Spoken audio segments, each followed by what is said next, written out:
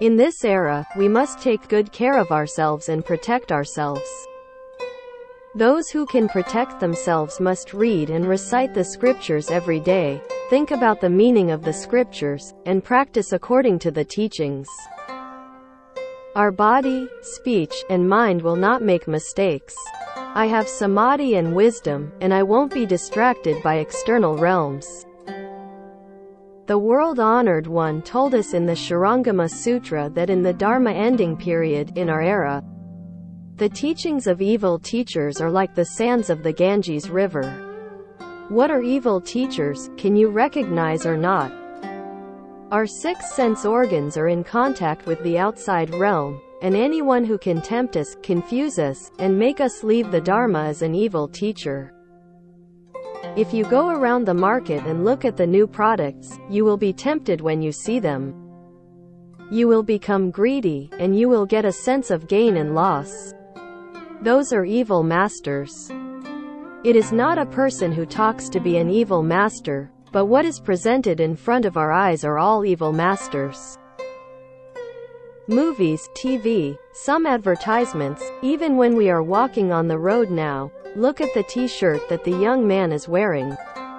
The pattern is all demons and ghosts, and they are all evil masters, which makes you tempted. You need to know what is the greatest evil master, the greatest demon king?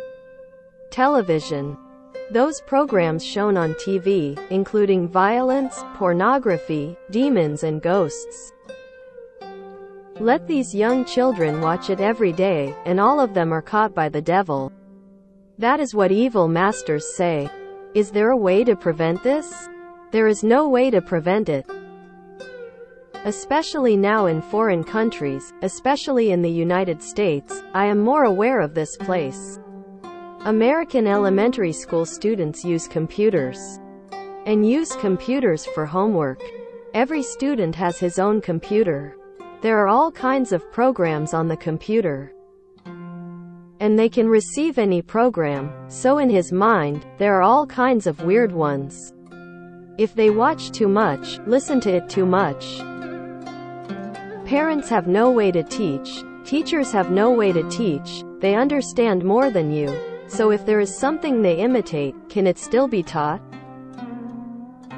What was the first element to perish? Mr. Fang said without hesitation, TV. There were no computers at that time. Computers, TVs, when these things are turned on, it is the teaching of evil masters. Do you think it's worth it?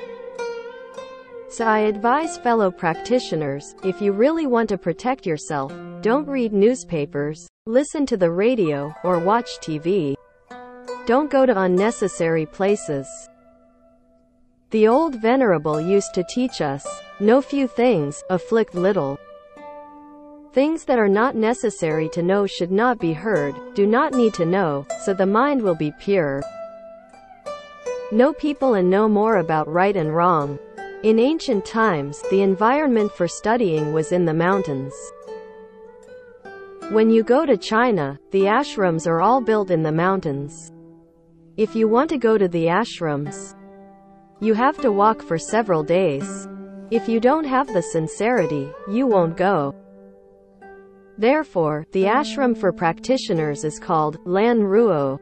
Lan Ruo means Alan Ruo in Indian, which means a quiet place in Chinese, and it is a very pure environment. But now that the transportation is convenient, the Chinese avenues have opened roads to go up, and there are endless streams of tourists. How can that ashram practice? There is no way to practice, and it has become a tourist attraction. Looking at it from the perspective of modern economy, it is very good, and I agree with it.